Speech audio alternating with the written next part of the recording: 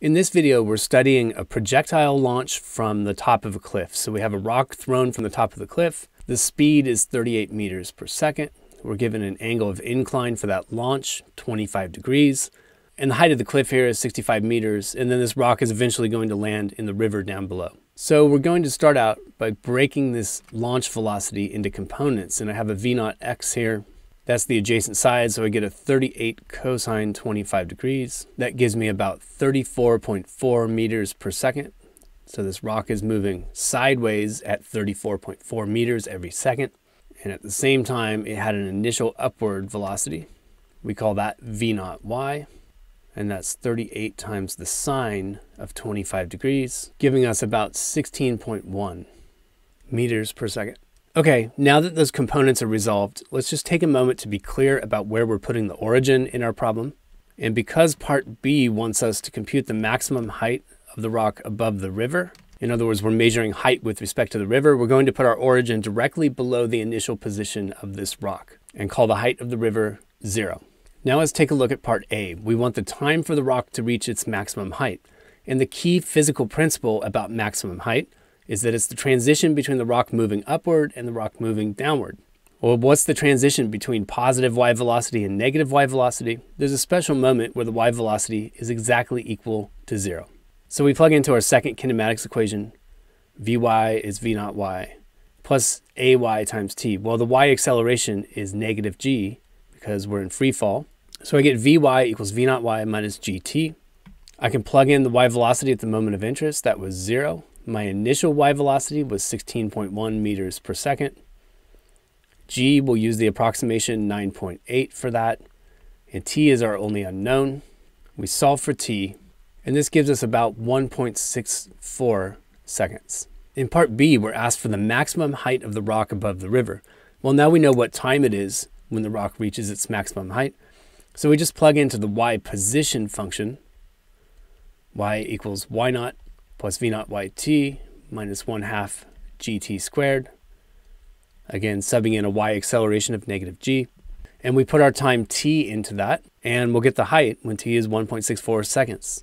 So my initial height relative to the river, that was 65 meters. The initial y velocity, 16.1 meters per second.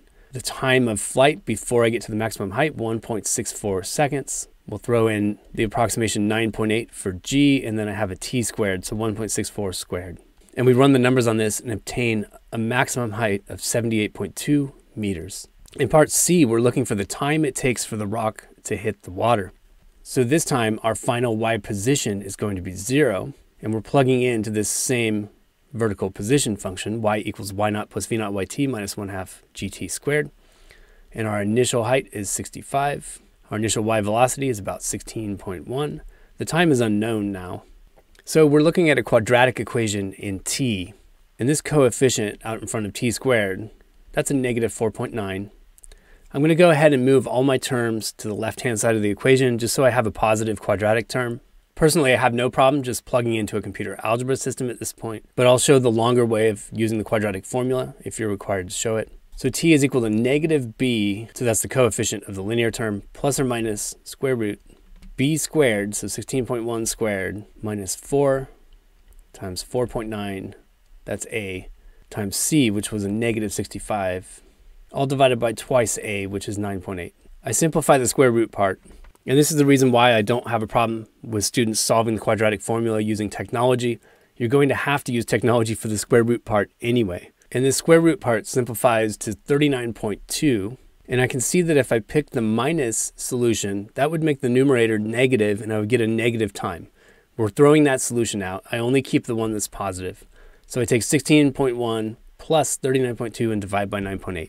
This gives me about 5.64 seconds. Finally, I'm asked to compute the angle of impact with the water. So at some point, the rock hits the water down here and it's still moving to the right, and it's also moving down at the same time. Key to answering this question is to write down both of those velocity components, and then we'll be able to find an angle with respect to the horizontal. And the x component is the easy part because the x velocity never changes in projectile motion, provided we don't have any drag forces acting. So that is still 34.4 meters per second.